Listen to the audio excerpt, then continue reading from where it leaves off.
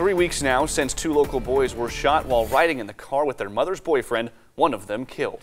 And tonight, the man who was driving that car talks from behind bars in an interview you'll only see on 23 ABC. The ABC's Faven Kay is live from the scene of that shooting with exclusive details on what he remembers from that night. Faven?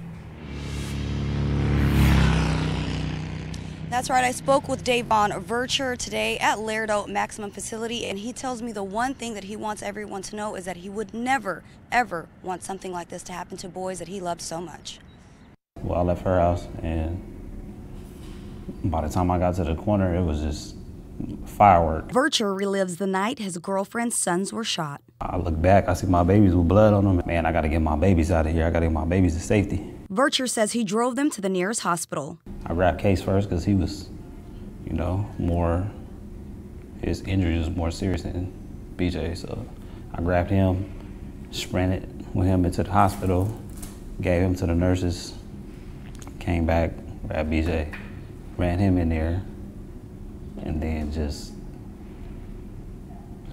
back and forth, just from this room to that room.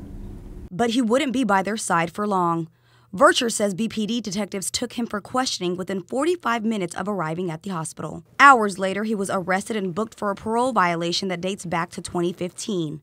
A violation he says he already served jail time for. Like, how can I tell you something that I don't know, Vercher believes he is unjustly being held in jail because he failed to provide police with any suspect information. Are y'all mad at me because I couldn't help you with anything, I don't know nothing, I don't know who did this.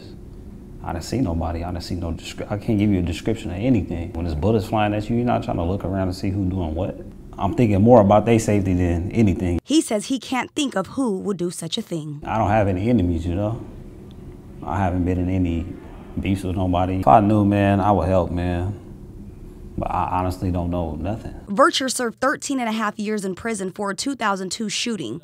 He says that while detectives say he is a gang member, since his release in 2015, he has changed his life. I've been on the right path. I've been working, school, family. That's it. I would never put my family in harm's way. It's my job to protect my family. Vercher is now facing charges of possession of a firearm and ammunition, receiving stolen property, and participating in a street gang. He says his days in jail are spent thinking about the boys he considers his own. I got too many favorite memories of Kaysen because he was just a stand-up. He was just a stand-up little boy. Him and BJ just,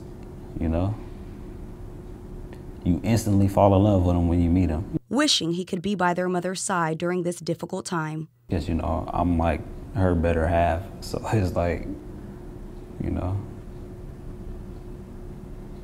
it's hard. But, she's strong, mentally and spiritually.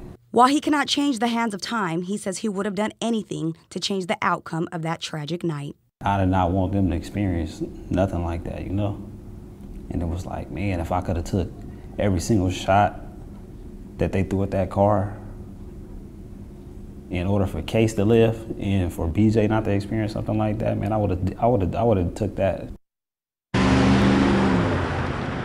Now, while Davon Vercher is not a suspect in the murder of Kaysen Guyton, the charges that he is facing now carry a maximum sentence of up to 12 years. He is expected back in court in 1 week, and we will continue to follow the case. For the full interview, you can head on over to our website, turn to 23.com in Central Bakersfield. I'm Faven Kay, 23.